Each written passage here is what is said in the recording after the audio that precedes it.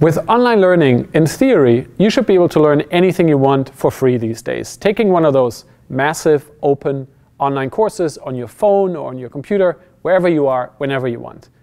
But if you've ever tried taking one of those courses, you've realized that sometimes it can feel a little bit lonely and isolated.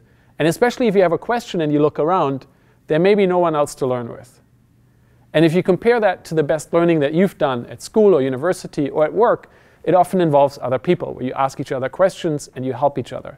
And so Chicago Public Libraries and Peer-to-Peer University are bringing those two worlds together, hosting weekly study groups at the library where people take online courses together, support each other, and get some facilitation from the library.